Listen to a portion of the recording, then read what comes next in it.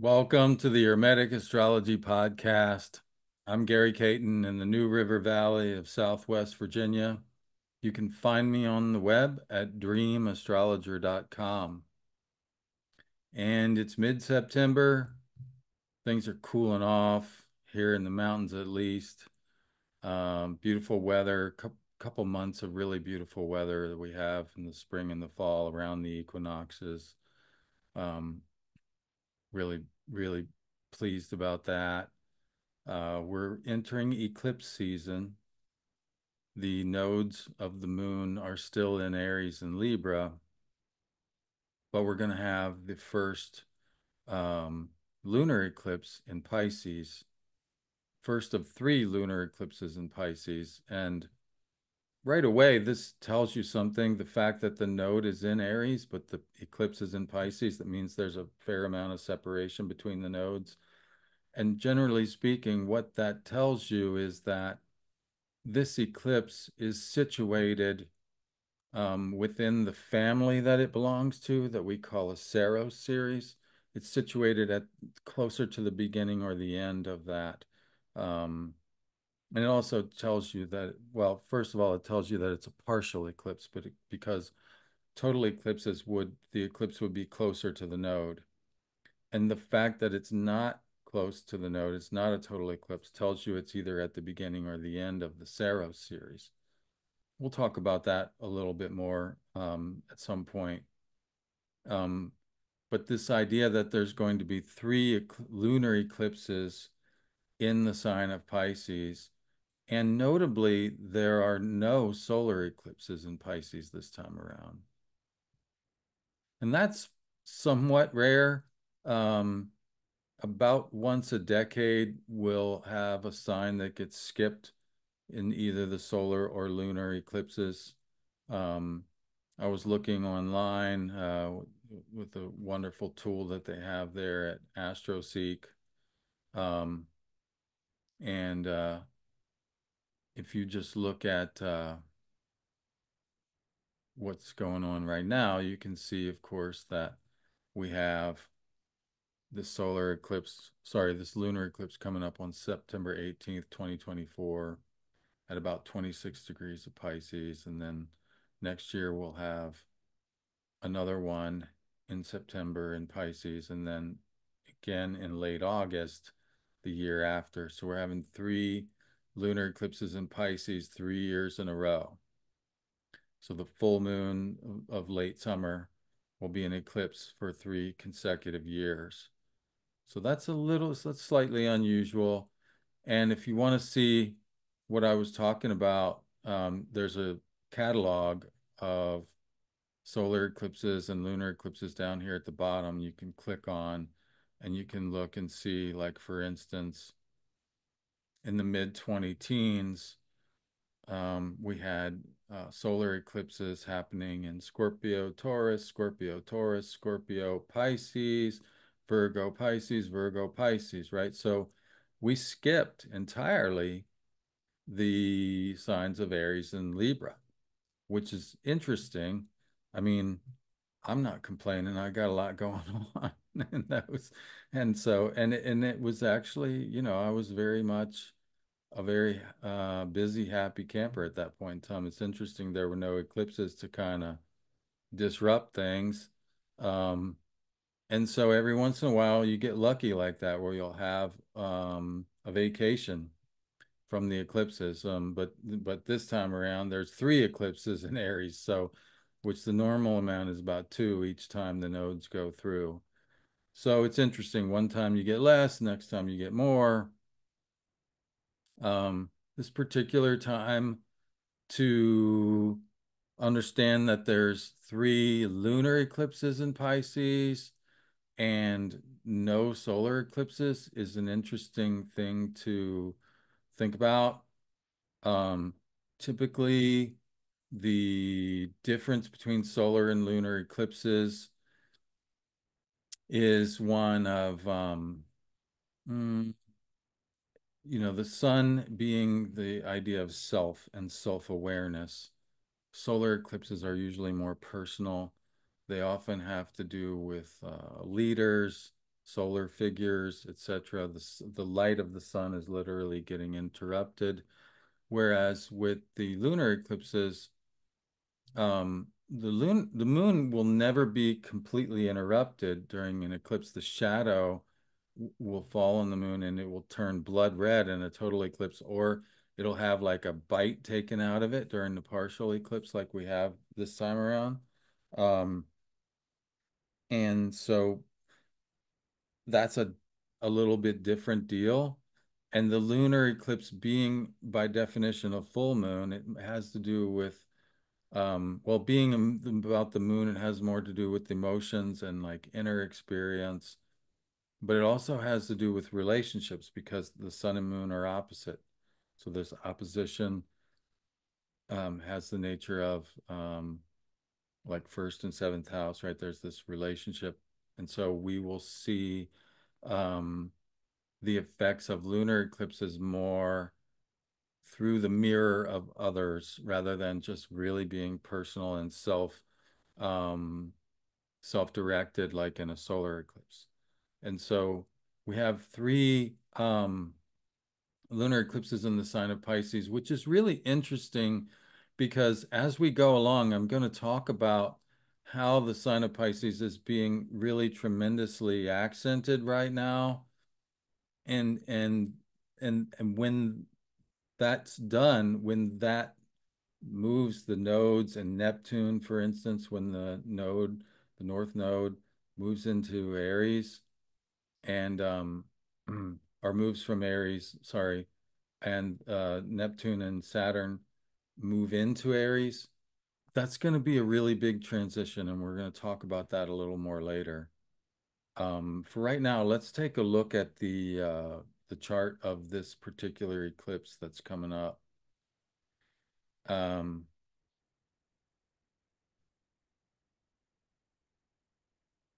it's a it's a partial eclipse, and we can see that right away because the distance between the node, which is still in Aries, and the eclipse itself is about 11 degrees. When you have some distance between the node and the eclipse, that signals right away that it's a partial eclipse, not a total eclipse. And it also tells us something about how the eclipse is situated within its family. Eclipses occur in a series. They're called a Saros series. There's like 70 eclipses that occur at 18-year intervals over thousands of years. And we call these Saros series, but to me, they're like a particular tribe of dragons that kind of come in and take over and turn things upside down, because in the mythology, particularly in the Vedic mythology, there's this idea of this dragon or this demon that swallows the sun or the moon. Um, and in the West, we call the nodes, Cauda Draconis, Caput Draconis. So there's this idea of this dragon that's involved. So I think of these Saros series as kind of these dragon tribes, these family of dragons, and there's roughly about in this particular series there are 73, there's 70-ish in any given series, and this eclipse is number 52 of 73. And the fact that it's a partial eclipse tells us that it will occur either early in the series, it'll be like a young eclipse, or an older eclipse because the total eclipses happen in the middle of the series. We'll talk more about that as we go along, but the first thing to notice with this eclipse, of course, is that it's conjunct Neptune in the later degrees of Pisces. So there's this sense of endings, completions that comes with being at the end of the zodiac. And there's this sense of universality, of transcendence, of dissolving into the cosmic ocean, right? That goes with both Pisces and Neptune. Um, so there's this very collective sense that comes along with this as well. And this is a North Node eclipse. So there's there's an influx of energy that's coming in through this portal. Um, and energetically, we might feel that in our lives as something, if we're, if you think about it, experientially, if you as a system, let's think of each of us as a system of energies, and if our system is full, we don't have a lot of room for anything new, something new trying to come in, it's going to necessitate the exit of something else for it to even be able to have a place to be. So you can experience, so the nodes are very interactive that way. We can experience even a north node eclipse, which is about new energy coming in. We can experience it as, oh, a loss or something, or a drain, or like being aware of like old patterns that are holding us back and so forth. And that's because this new energy needs a place to be. And it's only through the exiting of the old stuff that there's room and space for the new stuff to come in and have a place to hang out and integrate, you know? Um, so yes, it's a North Node eclipse. It should be about new energy coming in, but we can experience that in sort of counterintuitive ways, depending on, you know, if we've been clearing out um, and we've, you know, had some closure recently, like it may just be like, like, yeah, okay, I've got space for this energy and here it comes and wow, I'm ready to take it on. But it is very much like a collective energy. It's very much a cosmic, transcendent energy. And honestly, for your average person, that's a bit overwhelming, you know, to have an eclipse in the last degrees of Pisces in and of itself. And then when you add the fact that it's conjunct a transpersonal planet, a planet that is, you know, beyond the cycle of an average human lifetime, in fact, twice the length of an average human lifetime. It's a bit overwhelming, and you know, right now we have this setup where Uranus is in the last degrees of Taurus, and Pluto is in the last degrees of Capricorn. So it's they're all three um, kind of working together in concert, all three transpersonal. So this is a lot of transpersonal energy. So getting caught up in like some kind of mass movement, getting caught up in some kind of spiritual, like um, whether it be, I mean, it could be um, something like a spiritual awakening, but it could also be something like, you know, recognizing how um, we are sort of mm, controlled by our ideals, controlled by the whether it be our ideals or our ideology, or like with Pluto sneaking back into Capricorn, it could be an awareness of how like just the way that our lives are structured, it leaves us with no room for certain kinds of experiences.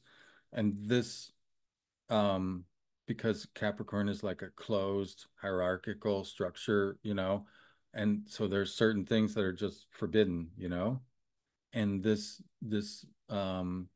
Pisces eclipse is way beyond anything like that, you know, and so it might, so even though there's a sextile between Pisces and Capricorn, um, you know, the difference between earth, which is very, you know, dense and grounded, and water, which has no boundaries and, you know, just loves to flow, is actually quite stark here. um so yeah, it could be a lot. It could be something that you might want to give yourself a day or two or three to really deal with if you have that opportunity. A couple things that are interesting about this eclipse is that It's co-present with Saturn, so Saturn's also in Pisces, so that's going to um it's going to make, make it, there's fears and hang-ups and limitations that are sort of in the neighborhood of this really transcendent energy. So there might be this really polarized of like, oh, there's this limitless energy, but there's this very limited ability to deal with it, or something like that. There's also a square to Jupiter in Gemini, and which Jupiter will tend to just expand things. And so so anytime you get Jupiter and Neptune together, that's a very, like, Jupiter tends to just expand and Neptune tends to dissolve. And so there's this really wide open energy between Jupiter and Neptune. And there's this other energy of Saturn that really wants to ground and structure and limit how much of that um, is really available or sensible or so forth. So, and there's a square between Jupiter and Saturn that is, mm, we've had the first square, and this is technically, Saturn's retrograde and Jupiter's still direct, so we're not applying to the next square yet until Jupiter stations. Jupiter's not far from stationing though, this so there's a lot of these social planets, Jupiter and Saturn. There's a lot of political, socio-political, socio-economic. There's a lot of that kind of stuff, that kind of noise. Often I experience it as noise that's also contributing, that may be either a push to, like, it might push us to, like, in seeking to get away from that and find quiet and peace, we are led into the transcendent. Or it could be that it presents some kind of problem that we feel the need to find a transcendent answer for. The other thing that's notable, besides the co-presence with Saturn and the square with Jupiter, is the trine from Venus to Jupiter, even though it's a separating trine. Venus is also conjunct the bright benefic fixed star Spica in this eclipse chart. And so that's between the trine of Venus and Jupiter, the two benefics, and the fact that Venus is conjunct Spica, that goes a long way towards sort of ameliorating any malefic vibes that, this is not a blood moon, so you don't have that really intense, you know, eerie feeling necessarily. Um, and then with this Venus in Libra and really benefic fixed star, and trine Jupiter, that kind of takes the edge off a little bit and gives maybe some um, peaceful energy, peaceful ways of integrating this massive uh, transpersonal influx. Now, as I said, eclipses exist within families. They exist within what's called a Saros series. This was discovered by Babylonian astronomers thousands of years ago. Um, every 18 years, you'll have another eclipse with the similar geometry. It'll be at the same node of the moon. It'll be at the same time, generally the same time of year. It'll be, it'll share the same astronomical characteristics, whether it's near apogee or perigee and so on. And so they are related. And I have found that it's really fascinating to look at these, but one thing to understand about these is that um, I'm not sure about the paths actually, now that I think about it, with the lunar eclipses, but with the solar eclipses, like a North Node series, for instance. So the first eclipse of the series would be at the North Pole, and then it would gradually wrap itself around the Earth twice and end at the South Pole, so that the eclipse series, the series as a whole, becomes like this Gnostic serpent or this Orphic, like this Orphic egg that you see pictures of, this egg with the serpent wrapped around it. um, you get this picture of this 1,000-year-old serpent that's like slowly wrapping itself around the earth and teaching lessons of like really deep wisdom, I imagine, that thousands of years imparts, you know?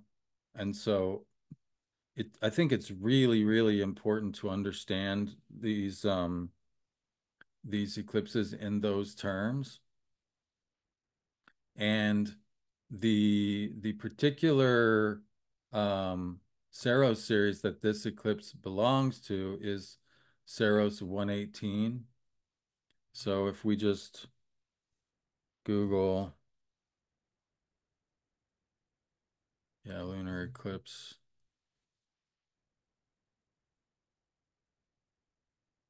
if you look, usually, yeah, Saros 118. So by the way, I vastly prefer the NASA numbering of these series to the Brady.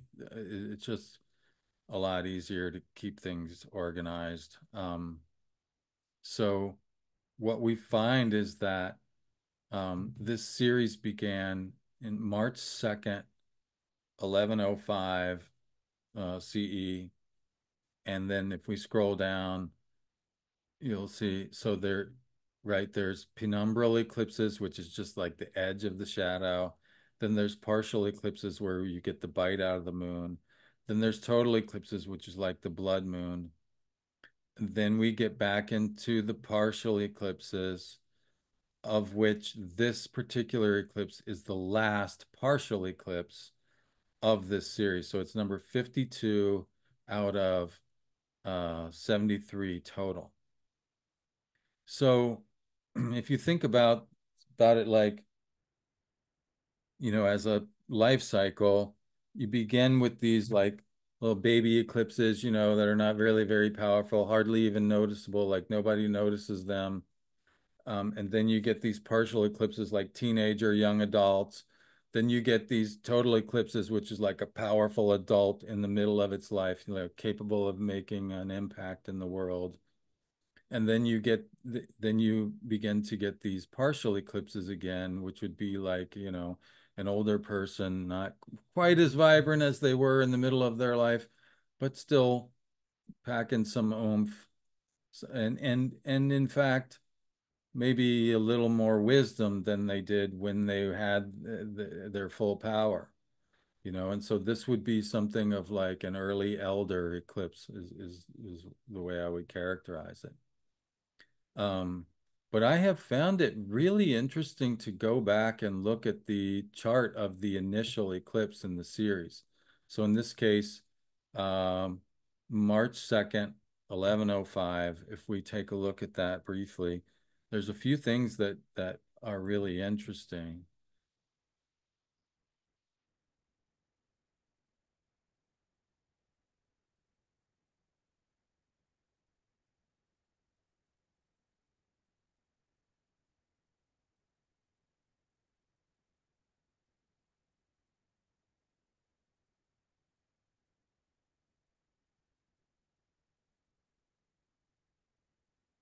So March 2nd, 1105, the series began with a North Node eclipse in Virgo. So there's this polarity between Pisces and Virgo um, going on between the two. But you'll notice that couple things. The there's a there's actually a sextile to Jupiter in the current eclipse. There's a square to Jupiter, so we still have an aspect to Jupiter, but in this case, a soft aspect. And in the current eclipse, we have a co-presence with Saturn. And in the Saros chart, we have a square to Saturn. And then once again, we find that Venus is trine Jupiter in the Saros chart. So these are three aspects that are shared between the two charts, and so those three things, the um, the moon's interaction with Jupiter and Saturn, um, and the interaction between Venus and Jupiter, that kind of stand out. So once again, like there's also something interesting going on here, which when we begin to look at the history, um, and I had to look for this, so it's not like, this, but the signs Aries and Virgo are known to be what's called antitia to one another. That is, they are equal distance from the solstice point of Cancer. And so when you look in this chart, the moon and Pluto are roughly antitia. It's kind of wide, but you'll see why I'm bringing it up here in a minute. If we just look at the midpoint between um, moon and Pluto, it's roughly about 2 degrees of Cancer. So it's not, most people use like a 1 degree orb for these kind of things, but it's not insignificant because when we begin to look at the members of this Saros series, what's interesting is if we go back and we look at the last eclipses that happened in the Saros series, it was in September of 2006. Well, 2006 was the infamous year. It was a couple weeks before this was when the International Astronomy Union demoted Pluto. And so I was curious, like, okay, how does Pluto figure into this Saros chart? And I didn't see it right away, but yeah, there's an antitia between the eclipse, the moon, in the Saros chart, and antitia. What that means, so because zero Cancer, and Saturn is also on the world axis here, right? Zero Aries, zero Libra, zero Cancer, zero Capricorn, and the midpoints, which would be the 15 degrees of the fixed signs. Those are known as like the world axis.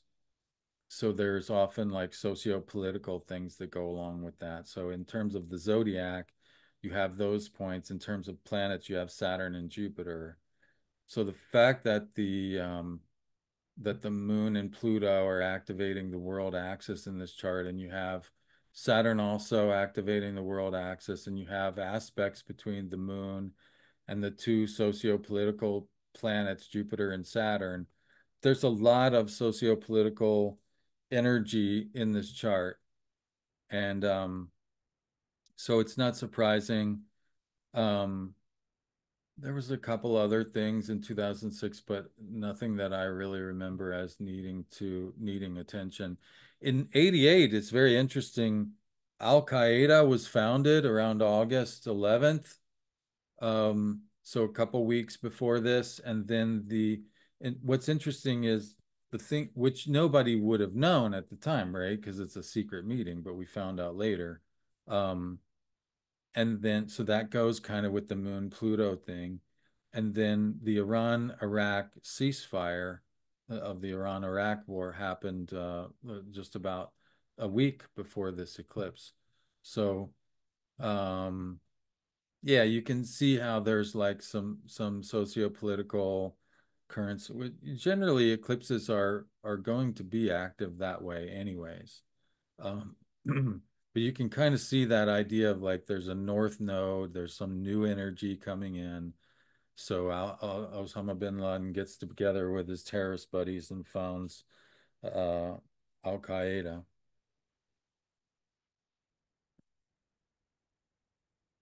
All right, so we talked about the eclipse chart. We talked about the Saros chart. Um, let's,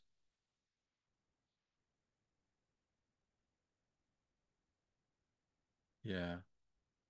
So one thing that stands out to me is that if you understand the Venus cycle like I do, there it's interesting because there's a very important alignment that will happen here in the Venus cycle that will happen near the same degrees of this eclipse, but later in February, in early February. Um, the Venus cycle, I'll show you a diagram of that. So the Venus cycle has, in this part of the evening star cycle, it has a series of 7 conjunctions with the moon, where each month the moon, the waxing moon, is like pulling Venus up higher into the sky. And so there's a series of 7 of these. And then Venus reaches her maximum brightness at the 7th conjunction, um, which happens around February 1st, where at 28 degrees of Pisces, with the North Node and Neptune.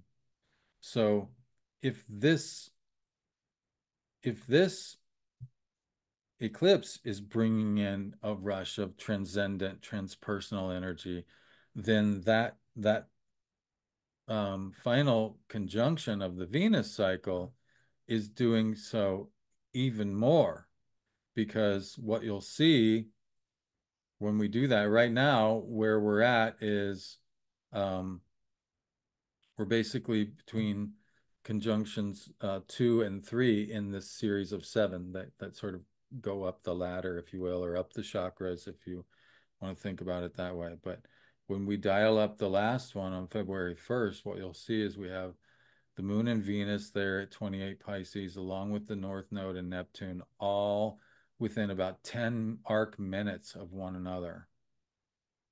And it's really interesting, in fact, how this conjunction lines up. I mean, you have Jupiter lining up and the sun lining up with the angles of this eclipse chart. It's just kind of freaky. Um, and so there's like this crescendo of energy in the Venus cycle that reactivates this eclipse degree in about 6 months. And again, this is only just about a month before Neptune goes into Aries for the first time. And so before we get there, so Venus is in a Leo cycle. And what I mean by that is when Venus made her first appearance in the morning sky, which would be back in August of 2023, Venus was in Leo. So the first appearance in the sky, Leo, that sets the tone for the entire cycle. And this is a way of looking at the cycle that comes from the teachings of Daniel Gemario. He got it from Clyde Hostetter, a book called Star Trek to Hawaii, and Daniel passed it to Adam Gainsbourg, who passed it to me. Um, and I've passed it to various people like the ladies in Spain, Olga and Paloma, and and so on. But and there's a lot of people who are working with the cycle this way. So we might think of the overall tone of this Venus cycle as belonging to Leo. Um, but the final sort of crescendo of the evening star is going to be happening at the very end of the cycle, is going to be happening in Pisces. So there's this sort of, if you think about Leo as like this creative artist, self-expression, like just really being in your own personal solar light, and Venus being exalted, excuse me, in Pisces, and and um and really just flowing with like the cosmic, agape, universal love of without boundaries, without limits, without preconceptions, just like, total unconditional love. Wow, that's really a lot of energy that's coming in there in February. And so this, in a way, this lunar eclipse might actually just be a preview of what's available in the Pisces house of your horoscope. Um, and it'll be um, coming up to be more intensely experienced even in February.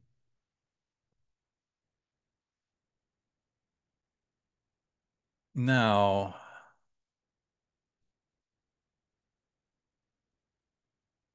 and this of course leads to one more thought that I had, which is that, you know, this is only just before, if we look, well, let's just dial this down to like weeks. So it's like 1, 2, 3, 4, 5, 6, 7, 8, 9. It's about 2 months later, Neptune enters Aries. And this is really an interesting situation because what you have to understand is that ever since Pluto ingressed Sagittarius, which happened like way back in the middle 90s, um, back when I was still a kid, or a young adult anyway, a kid in many respects. When Pluto entered Sagittarius, what we had was a situation where, and let's just dial it back so I can show you. Um,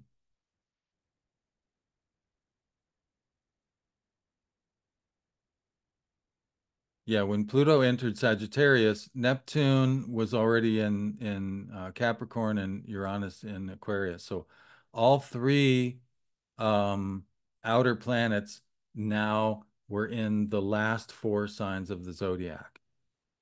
And this is very interesting because very early in my career, I studied with a guy by the name of Glenn Perry, modern psychological astrologer, but he taught me about this model, and might be, in other teachings, but this is where I got it from. And he talked about this idea of the first four signs being personal, the second four signs being interpersonal, and the last four signs being transpersonal. And this makes a lot of sense to me in a lot of ways. I mean, I remember teaching this to a beginner class. Well, let's just go through it first. Um, so the first four signs of the zodiac, they're characterized by a very personal reaction to life. So if we just like want to give a mantra to each of the first four signs, we could say that Aries is just I am. Like Aries is just like I'm here, I'm full of life, I'm showing up, I am. And Taurus relates through I have, Gemini through I think, Cancer through I feel. So it's all about these personal reactions, whether it's just being, cardinal fire, or possessing fixed earth, or mental interaction with mutable air, or emotional ownership through cardinal water. There's this, so I am, I have, I think, I feel. These very personal reactions to life. And then when we get to Leo, the interesting thing about Leo, they love being on stage. But to be on stage implies another. Even if you're alone practicing your routine for eventually being on the stage, you're practicing for an audience. So there's an other implied with Leo. Of course, there's another implied in the idea of service. Service to whom? Service to, at the very minimum, God, which is a transcendent kind of other, but typically there's humans involved. Libra, of course, is the sign of relationships, so the other is like very obviously apparent. Scorpio, the other, there's a power dynamic usually that Scorpio is interested in exploring. So there's these four signs that are about this interpersonal dynamic. And then in Sagittarius, the other becomes God, search for a higher truth, God or the law or the truth, philosophy, right? In Capricorn, the other becomes the state. Um, and in Aquarius, humanity, in Pisces, the universe, right? So you can see how these last four signs really begin to um, dramatically expand on what was very um, personal in the first four, and then expanded to include other people in the second four, and now they become very universal, very collective oriented in the last four, right? And we can think about this somewhat in terms of Maslow's hierarchy of needs. Now, this is my addition. I'm not sure. I can't even remember. It's been a very long time. In fact, it was well, it was the late 90s probably when I studied with Glenn, maybe the early 2000s.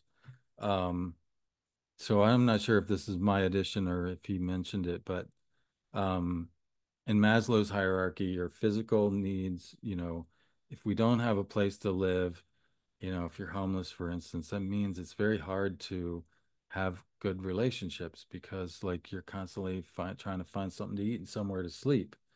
Um, if once we fulfill those needs, then it's easier to meet our social and relationship needs. And once we meet our social relationship needs, we're looking for, okay, what else is there? What is the meaning of life and so on, right? So there's a series of higher needs that we're able to meet as we fulfill each one of these. Um, and so it's very interesting to think about what's been going on since the middle 90s when Pluto entered Sagittarius. We've had all three of the transpersonal planets in these transpersonal signs up until about 2010 when Uranus entered Aries. But then we still had the balance of the three, two out of three, in the transpersonal signs, with one of them in the personal. And, you can think about this conflict between the personal and the collective that's raging within politics right now, like the rugged individual is generally something that most people identify with on the right, and like the group and taking care of um you know people who belong to our group is generally something that's thought of on the left. And there's been this stark divide during the 2010s between those two things. So there became this tension became between the personal and the collective became more apparent, right? um and what's going to happen when Neptune gets into Aries is that now you'll have two out of three in the personal signs. So there'll be this shift of what was really a dominant theme for a very long time, of these transpersonal signs being very much populated by the outer planets. Now it'll be more towards the personal signs. And so and this idea, for instance, that a lot of people are talking right now, of free speech, right? Free speech is an individual right. It's supposed to. It was originally intended for people, for individuals, right? And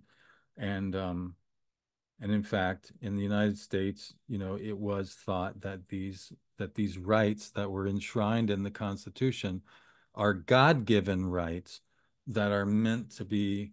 This is somewhat my interpretation, but I'm pretty sure I'm fairly spot on with this.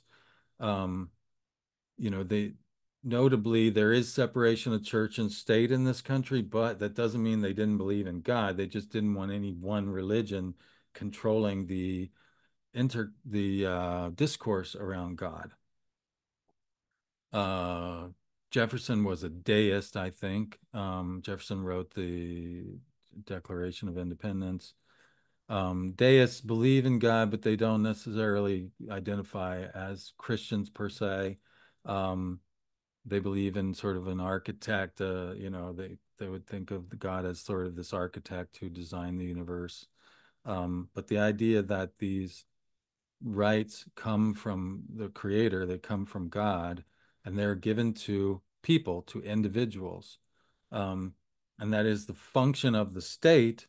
In fact, in a very libertarian sense, which the founding fathers were extremely libertarian, up until they got their own country, and then they kind of changed course on that a little bit. But there's a lot of libertarian ideals. The main function of the state is to be a protector and guarantor of those individual rights.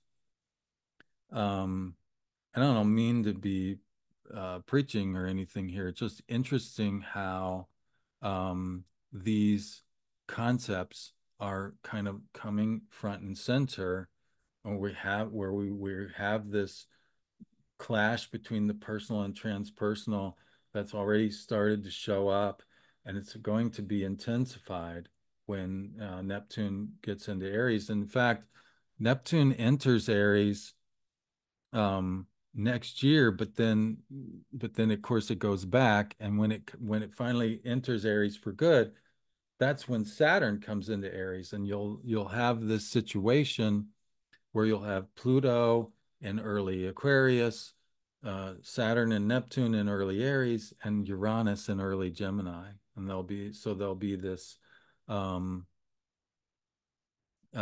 there'll be this interesting some people call that a minor grand trine because there's a trine between Gemini and Aquarius and then a sextile in the middle.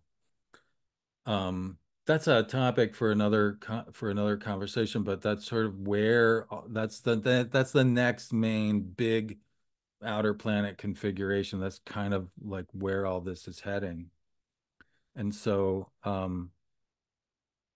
it's really interesting to me to see, the eclipses beginning to happen in Pisces, and then there's this dramatic culmination of the Venus cycle in Pisces, and then shortly thereafter, you have this transition to Aries, and this is a very dramatic transition between like, this transpersonal sign ruled by, Jupiter and Venus, and this personal sign ruled by Aries and Mars.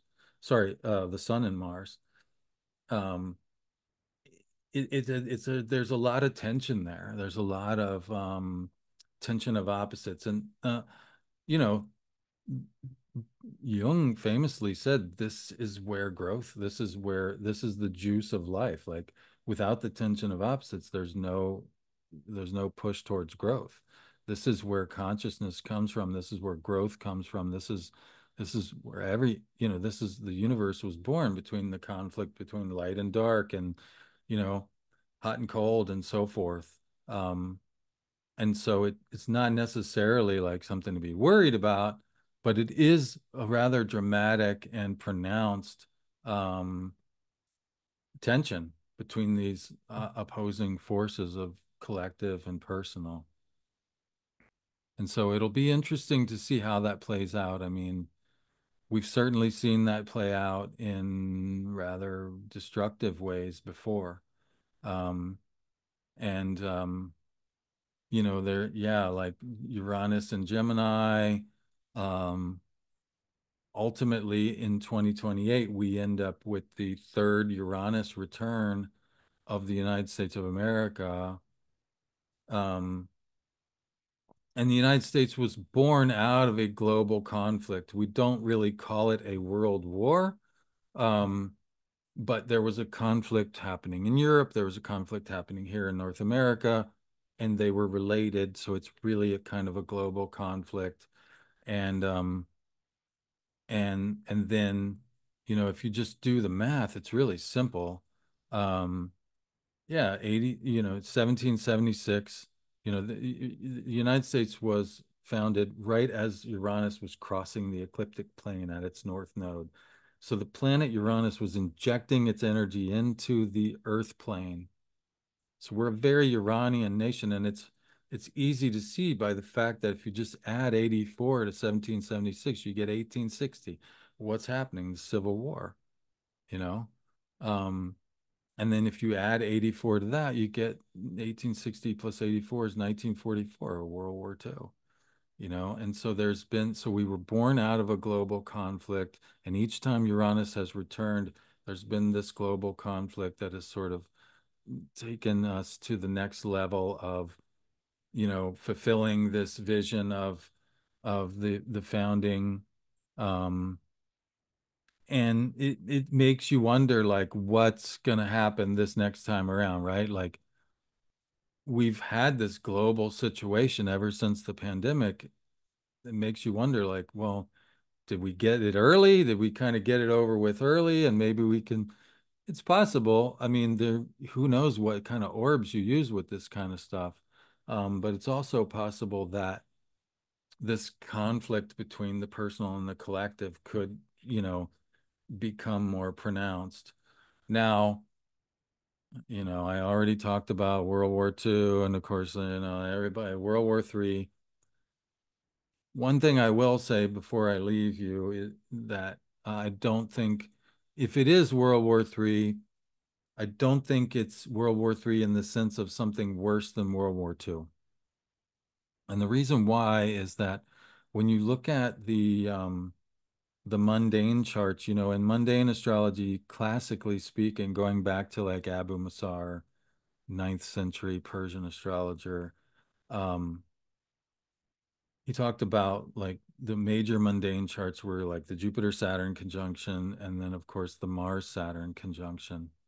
And if you look at the Mars Saturn cycle, they said, like the worst part of it was then when Mars and Saturn were conjunct in Cancer, because that's the sign where both of them are in detriment. And when you look at it, it's interesting. Like you can kind of see where that's like the height of the strife, and then as it comes around to the opposite sign where they're both in rulership, it's not nearly as bad. Um, and in fact, what's really interesting, and I mean, I looked at a very long time scale. The only time, every once in a while, when you're dealing with superior planets, particularly, you have these conjunctions between planets that are actually triple conjunctions. That doesn't happen a lot with Mars and Saturn because Mars is relatively quick compared to Saturn. Jupiter, Saturn, you get triples more often. But there was a triple conjunction of Mars and Saturn in Cancer during the World War II era. And that just doesn't happen again anytime soon. And in fact, I don't recall it happening before then either. So that's pretty hopeful in the sense like there's no precedent for that event before or after. And so um, I'm certainly not trying to scare people into, um, thinking that World War III, like the end of the world or anything like that, anything apocalyptic. Um, but it is, I think, important to understand like the context and the flow of where these energies are going. Like this lunar eclipse, yes, it's in the final degrees of Pisces, and yes, there's going to be this very transcendent energy, and and yes, there's also some socio-political tension that goes along with it, and but it's not an isolated event, right? If when that's the thing that I've learned about astrology, like if you watch, the sort of pop channels where it's like this series of disconnected events of like, oh, there's this event and rah, rah, rah, and then there's another one and rah, rah, rah. And it's just like, and it's like this endless chain of like um these discrete separate events. But to me, like that's the noise. When you really begin to understand like the larger picture and understand like how various events are connected to one another and see the flow between them, that's where you can really begin to understand the signal, the true signal of what's trying to speak through like understanding where it's coming from and where it's going. Where it's coming from is this decades long emphasis of the outer planets and the transpersonal signs that began to change in 2010 will be taking the next change um, next year in 2025, um, and then in 2028, the USA as a country has a very important return. Um, so that's sort of the context. And, on just a more personal level, this lunar eclipse is leading into the Venus cycle. And both of those, the moon being, feminine and Venus being feminine, they're much more about our inner experience. So there might be, um, something for me, there would have to be because like with that socio-political noise, like I have to tune that out from time to time. I tune into it just so that I'm not like totally lost.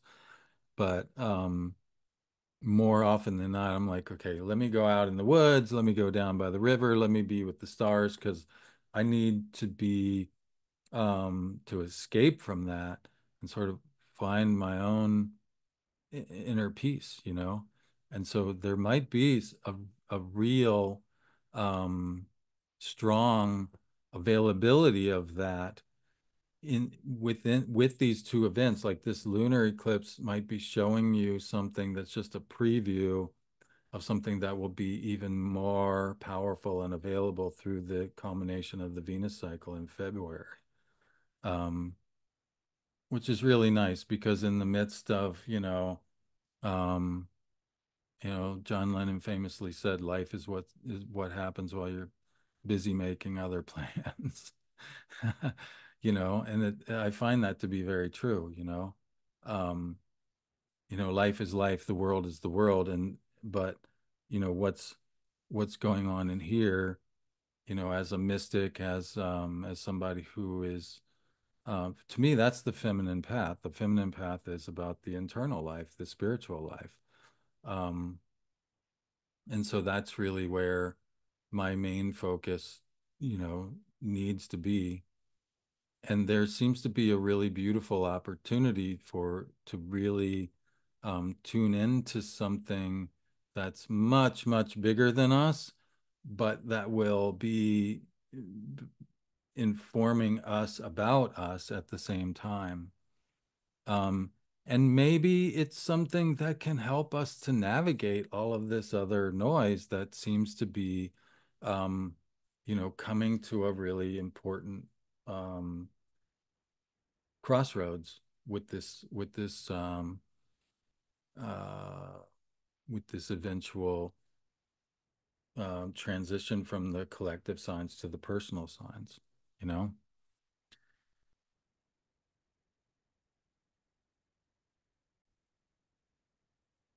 Okay, so that's what I have for you this time around. I know it's a lot. We looked at the lunar eclipse, we looked at the Saros series, we looked at the Venus cycle, we looked at some long-term stuff with the outer planets. And so, the shelf life on this one is a while, so feel free to come back and review it. Certainly the main focus, particularly with regard to our own personal situations, is this lunar eclipse in the last degrees of Pisces with Neptune, suggesting some kind of transcendent experience of something universal, something, some new energy coming in and sort of maybe even overwhelming us with this sense of like um, cosmic, universal love, um, universal without, boundarylessness, right? But at the same time, with Saturn co-present, there might be this hesitancy to like to be or this inability to really grasp it. Um, like, oh, that sounds good, but like, reality, you know. Um, and so it might be that, you get this glimpse of it now, um, and then later on, when the Venus cycle in February culminates in this degree, it might be that whatever those Saturn limitations were, that you're able to deal with those better. Saturn will be direct at that point in time, and so so this lunar eclipse might serve as something of a preview of this cosmic energy that's available that can then be more fully grasped and more fully embraced at that point in time. Um, so yeah, if you get even a glimpse of the kind of energy that I'm talking about with this eclipse, that's probably plenty. Um, at the same time, it could be kind of overwhelming. So if you find yourself needing to say, okay, like off this, I need to take a bath in some salt water and like, or like, do some grounding or whatever, that is absolutely all right too, because as we said before, there'll be another opportunity to connect with this energy before we begin moving into the um, more of an emphasis on the personal signs. All right, so thanks for tuning in. Be sure to stop by dreamastrologer.com and sign up for my newsletter. I just sent out a newsletter where I was talking about being on Camino with Olga and Paloma and how incredible that was. And I'm going to be at Astromagia 4 this Saturday. Hope to see some of y'all there. The other thing that I want to give you a heads up about, inflation is still pretty high, and I haven't raised my rates in a while. So at the end of the year, I'm definitely going to be raising my rates. And so if you want to book at the old rates, next couple months is a really great time. If you've been thinking about booking a consult, please do so ASAP, because November, December tends to be a little bit more family time and so on. And so September and October would be great. Anybody who's looking for reading, I've got some space. Um, the other thing is, if you are interested in a membership, the membership program that I have that I've been doing for several years now, it just keeps evolving. I just sent out some really cool Procyon talismans that I made when Mercury was conjunct Procyon a little while ago. I took a few of those on Camino with me, and like, wow, the trail magic was incredible. I mean, literally to the point where like I'm going down the road and I get a flat tire, and literally like within 5 minutes, totally unplanned, the support vehicle that was like my backup, I thought I was going to have to call them and be like, yeah, I'm over here, whatever. They just come driving by. Like I didn't even have to call them. I'm like, yeah, I think there's some trail magic going on here. So that was really fun. And yeah, so every once in a while I make some custom talismans from the elections. Each month I put out a report, 30 to 40 pages. It's like a comprehensive deal too. It literally takes you through like the theory, the sort of rules and so forth, and the way to construct an election. And then I give you 6 different kinds of elections: planetary, decan, fixed star, lunar mansion, constellation, and house-based talismans every month. 6 different kinds of magical elections, and that's available at the intro level. And then if you want to step your membership up to the next level, I've been doing this for a really long time, and I've been documenting it since at least 2008 when I began this podcast. So what is that? That's like 12, 16 years. Wow. 2 complete Venus major returns. So there's like a couple decades worth of recordings and stuff in the archives that you get access to at the next level. And then at the final level, it's for people who want to work with me on a regular basis. I have a couple people right now that I'm seeing once per week. Um, and doing teaching and doing working more intensely and stuff. And so even if you even if you just want to meet like 3 times a year, 4 times a year, like quarterly, it's a good deal, because the savings that you get offset the membership um, contribution. So it's a good deal for anybody who wants more than just a reading or two each year. Um, so there's 3 levels of membership. You check that out. If you book before the end of the year, when the rates go up, your monthly membership contribution will be locked in. As long as you maintain that membership, you will keep that rate 10 years if you like. I never raise rates on anybody. When I raise my rates, it's only from that point on. So if you want to lock in at the lower rates now, right now is a great time to do that as well. All right. So thanks for tuning in. And hopefully this Pisces eclipse will be um, a taste of something that will be experienced even more beautifully later in February with the Venus cycle culminating in late Pisces. All right. Thanks, everybody. Talk to you. Bye.